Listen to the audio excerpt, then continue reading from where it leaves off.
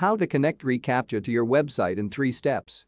In addition to our native honeypot protection, you can connect reCAPTCHA to your contact forms to help you detect abusive traffic on your website without any user actions like clicking the "I'm not a robot" button.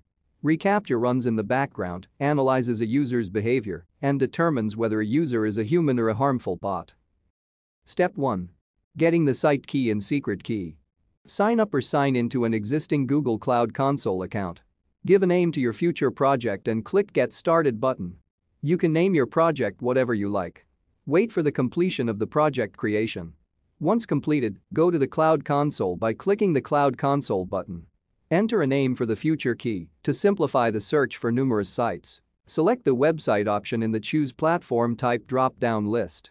Below, click the Add a Domain button, enter your website's domain, and click the Done button.